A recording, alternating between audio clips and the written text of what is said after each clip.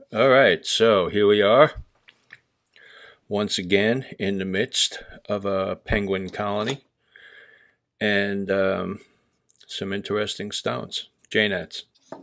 Anyway, so I have these three stones out, and normally, when we're talking about straight razors, right?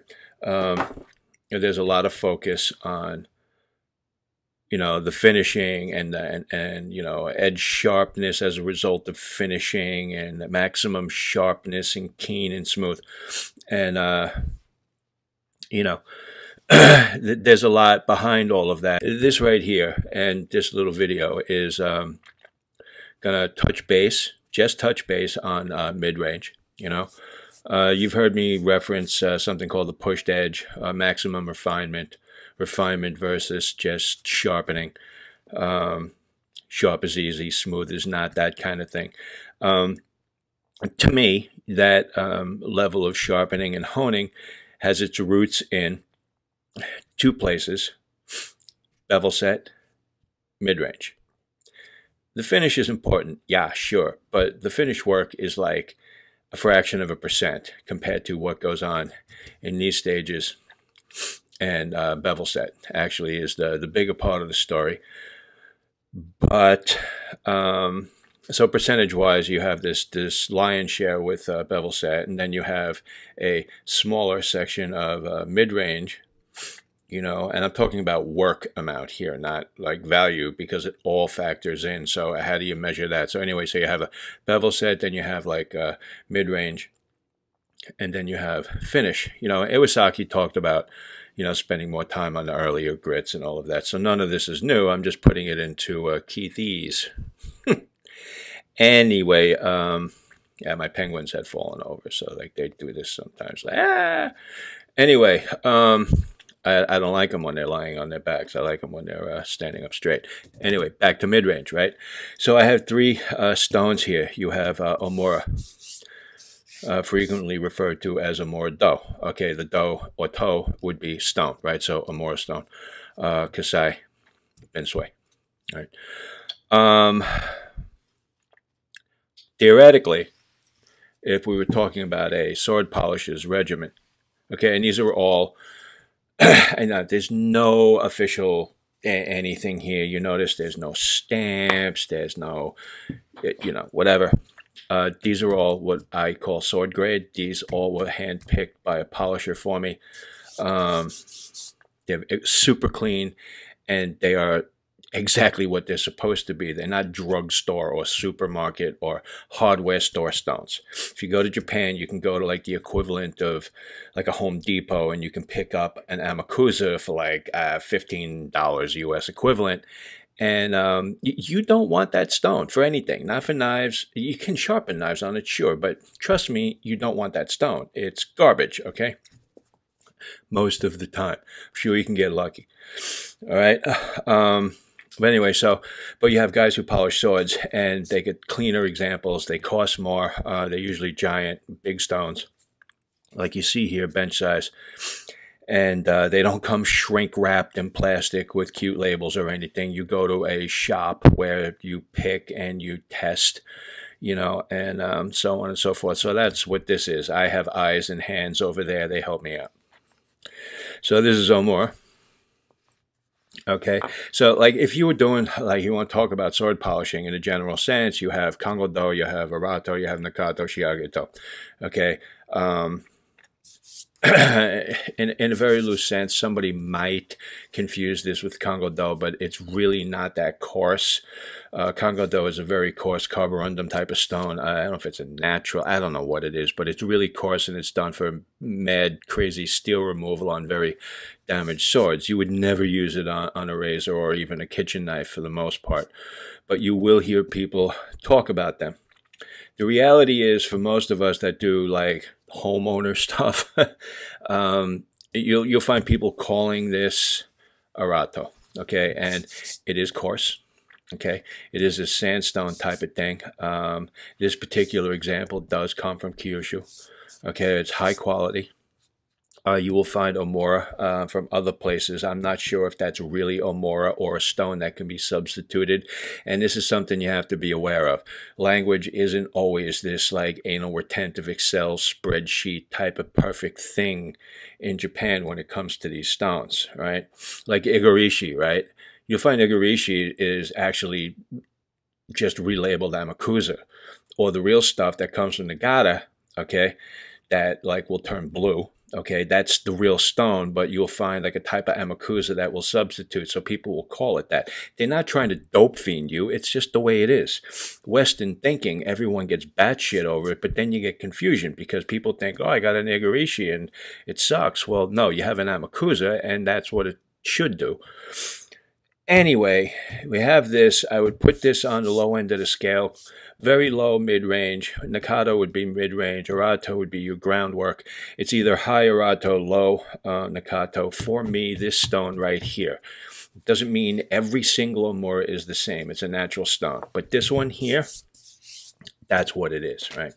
So if you take a look at this, you will see that it's fairly thirsty, because that was water I just sprayed on there from my little water bottle. And it just drinks it up. Now, I'm not going to sit here and try and get this so wet that it doesn't drink any more water. That would be another video if you guys are interested, so you got to let me know. This is sort of an esoteric thing for guys who hone razors, and maybe even a little esoteric for guys who do knives, because you know, I don't know where the cutlery world is at right now with Japanese whetstones. I remember back when I got involved online that like I would go to forums and guys had lots of stones and they were using all kinds of stuff. I don't know what's going on there now. For all I know, they're just using synthetics and finishing on, you know, harder tomes. Or whatever. I don't know. I assume that there are people that are still using this stuff for sharpening knives, but like, I don't know. But, you know, my channel basically is aimed at razor users, and this is really esoteric for a razor guy, okay? Stone like this and this type of sharpening is really for someone who likes to sharpen. What is this? This is some kind of weird knife. I don't know what it's. I think it's from, like, the world of shoemaking. I thought it was a reed knife, but it's not a reed knife. It's just something. Someone gave me a bunch of them. I use them for odds and ends. There's a little bit of flex in the blade. It's not unlike a razor. It won't hold an edge like a razor, but if I put a little bit steeper bevel on it, I do okay. And I beat the hell out of them. So right now, this has an edge. I could cut something, but it's not great. Anyway, so if I was using this, right, this is about the angle I would use, right, getting in here. Now you can feel, you hear it's a little gritty, right, but it's also very smooth and consistent, so you can actually use this with a razor. It is not a stone I would recommend to a beginner for a razor because you would need to have an advanced skill set. In that you would have to know like when and if you were going too far, how to gauge your pressure. So this would be for someone who's like really into it. However, for somebody doing knives who's really into it, this is like golden. Okay, I use this actually to tune up a chef's knife. I actually come right off of this. If I'm just doing like what I call hard work, boning out chickens, and all I need is a toothy edge, and I got to get in there and cut, and I'm just going to bang it up on bones left and right, I'll just come right off the stone. I might hit it on the strop for like a few passes to relieve any additional burr that I didn't hone out. But anyway, you notice the stone is still a little damp. It's still soaking in, but all right, so it's porous, it's thirsty, but it's not killing me. It's not like a king red brick where I would do that and it would like look dry, all right? And, you know, got this going on. Let me see. Pick that up. Okay, I got a little bit of swarf going on there, right? So it's cutting. It's cutting nice. And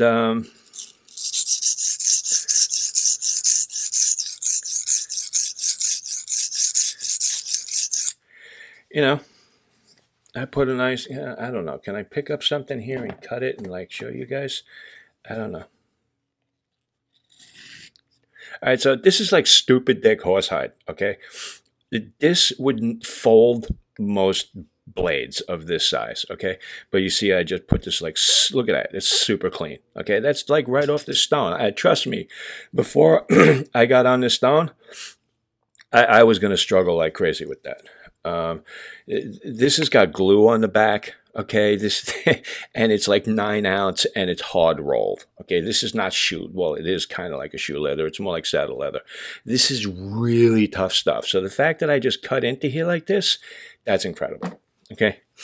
And that's just after a little bit of work on here. You know, I could really go to town and really bring up a nice edge, gauge my pressure, what have you. Really, really nice stone, Omura dough. I have someplace, where are it? Here it is. I use this for dressing the top and making a little bit of slurry. It's a little big. In fact, I have this on my Etsy store, and I'm going to be getting more of them. But as someone who likes to sharpen, really, look into these stones. They're not too expensive, and they're really highly functional, and you have a great time with them.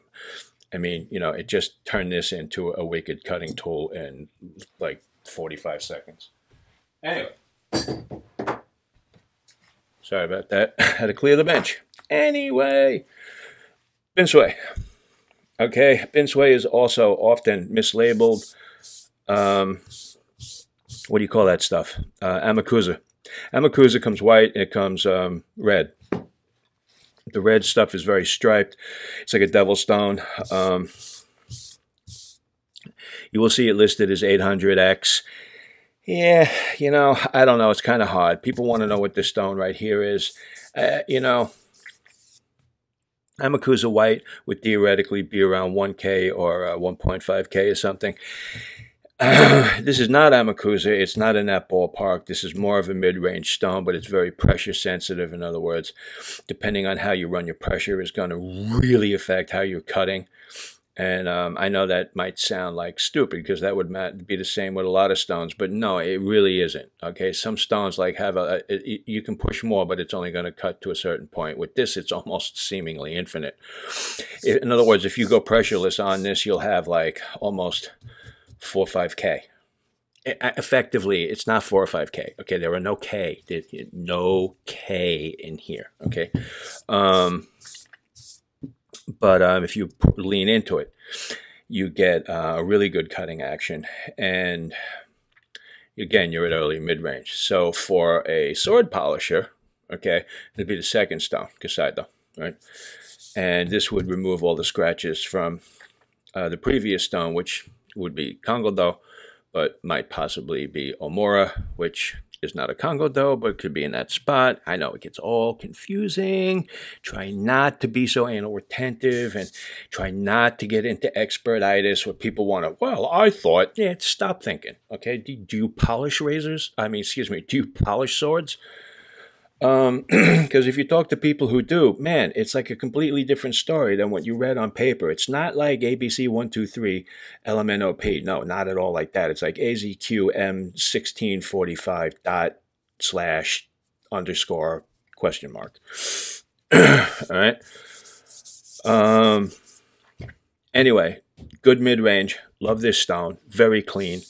For razors, I would put this post-bevel set. I would put it before something like Tsushima Black, which is also hard. This is hard. It's also a little thirsty.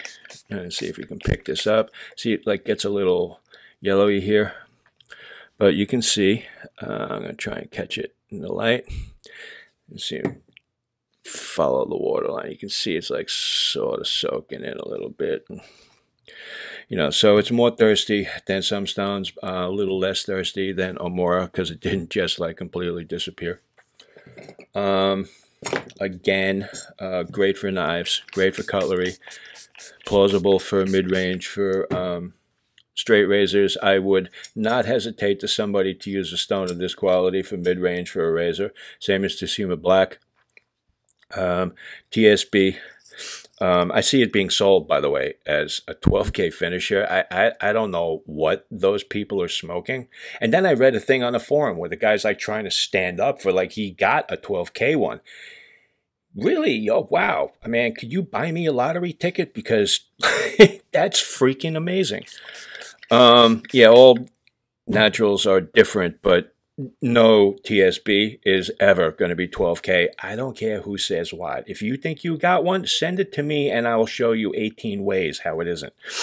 Maybe you have a stone that's something else being called the Tsushima Black. But anyway, again, I would put the TSB up at about like 7K, for example, and I would put this lower. All right. So I do like Macau and Agura, and that's how I usually do my mid-range. But I like the hone. I like the stones. I like to experience different things. And each edge is a composite. It's a sum of its parts. So an edge mid-ranged on these stones is actually going to be like a little different personality-wise than one done another way. And all right, I don't know if you can see, but I got swarf here in very short order. Let me take shorter passes. I actually don't like to. So this is a good cutter, right?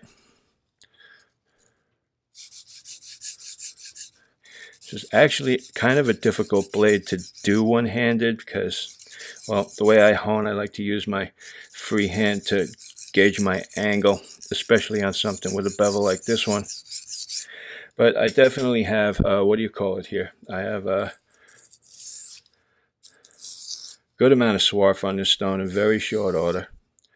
And this is very hard carbon steel. This is not your typical like 56 Rockwell utility knife. This is an industry blade. It's made to be really hard. See if I can... Again, okay, so if I look at this with a loop,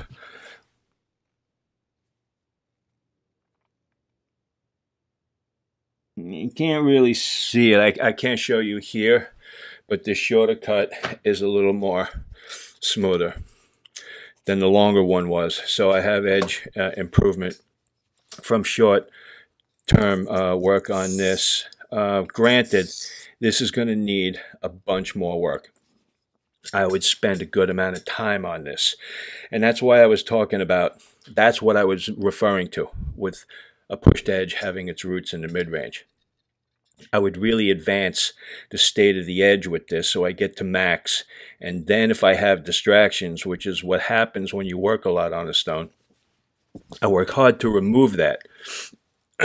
Okay, I still may have a liability at the edge in the sense that it won't last as long because the edge thickness right behind the apex is going to be reduced. But I'm not really concerned so much about edge duration, especially on a knife like this or a razor. If I can get, anywhere between 20 and 40 like slamming shaves on a razor, I'm good. All right, theoretically, you should get like 100 before you need to touch anything for touch-up. But I don't care. I like to hone. I hone all the time, and I prefer fresh off the stone feeling anyway. So I'm really probably only going to go 12 times and then rehone. That's me. I'm not saying you should do that or if it's a good idea or what, but that's me. All right. So that was Binsui. Now I have Kaisei. This is rare. This is very rare stone. They come from Yamagata. The quarry was closed a long time ago. Most of what you see, if you do get lucky to find a real one, and this is absolutely 100% authentic Kaisei though, it's going to be loaded with bad rust lines, and you're just going to have to like go way out of your way to use it. This is stupid clean. All right. I think there's down here, there's a little tiny inclusion that may be a rust line. I don't think it's rust, but it could be. I didn't investigate it because I was sealing it, but it doesn't come up. It's very superficial. You don't, comes through to like here, right? That's like all the way down there. It's not a problem for me. I still have some saw marks or whatever. I don't know what it is, but it's a little rough here. I did some razors down this end. I did a bunch of cutlery on top.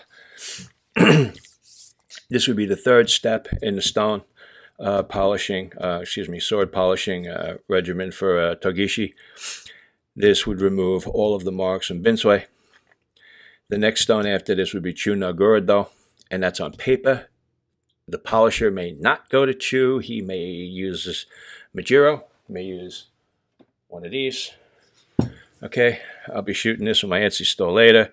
This is sword grade Majiro, stupid rare, awesome mid-range, high-end mid-range. Just, this is like almost like a block of coma is what this is just about. It has a little bit of weirdness here, but anybody who does any type of sharpening, like this is both a serious collector's piece and a super duper user. So Togishi may go to this after this. Again, if you read, the book, it'll say, followed by, Chu no Gurado. Okay, fine, whatever. In other words, the Chu is a theory, okay? It's an essence of sharpening, but it may not be exactly what goes on. But back to this. The color really pops, okay? If you run your fingers over this and the Binsui, this might feel a little more coarse. It's a little more dense. You can see it's almost not soaking in at all, just a little tiny bit. Refinement level difference is not great. It's not like going from a 1K to a 3K. It's not like that, okay?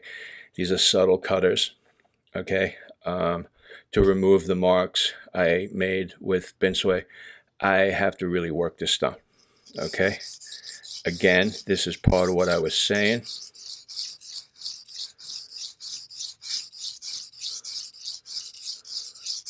Again, I got good swarf here. I'm not going to go nuts. I don't want to be here for 45 minutes on this stone with you guys. Okay, I want to find out if you're all interested in these stones, and then I could go one by one. Stone needs to be flatter. It's still working for this intended purpose. It's absolutely fine. Okay,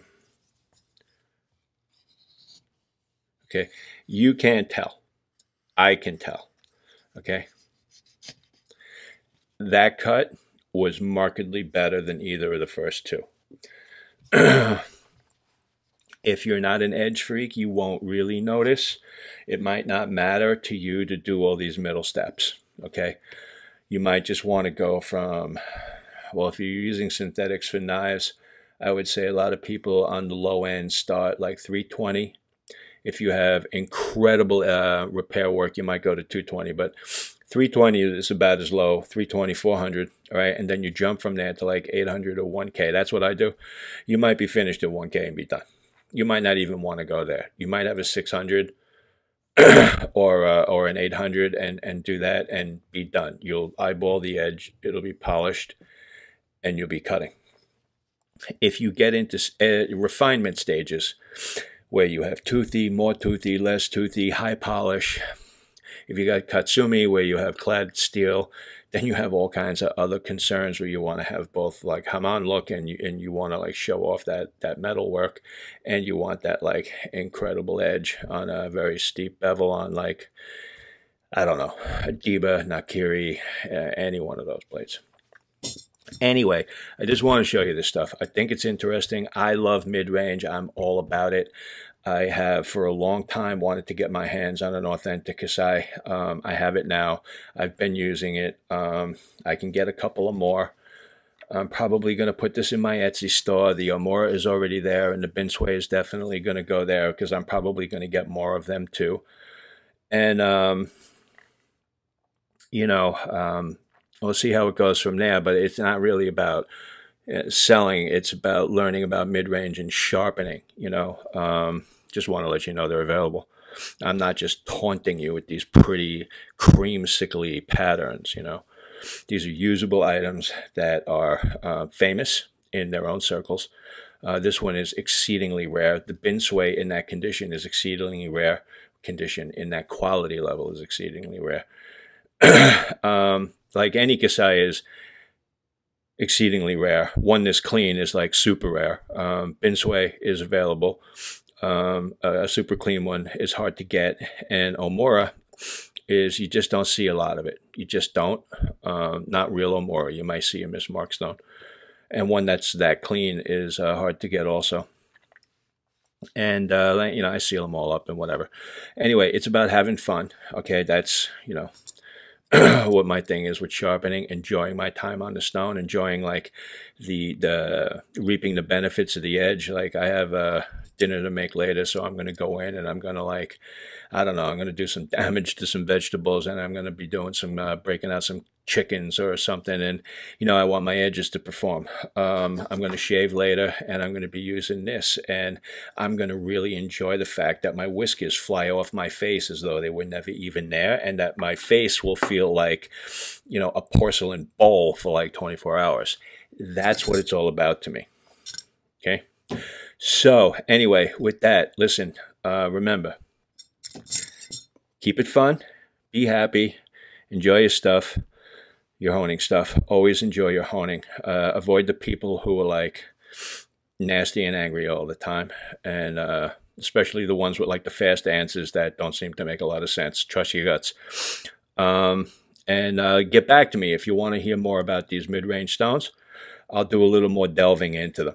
Okay, I haven't as of yet, because everyone's always asking about super hard finishes and this and that. And, you know, it's funny. It's like super hard finishes are great, and that's what I usually gravitate to. But I'll tell everyone time and time again, don't chase the finisher. Chase your bevel setter. Remember, it's all about the bevel. Anyway, take care. Have fun. I'll talk to you soon.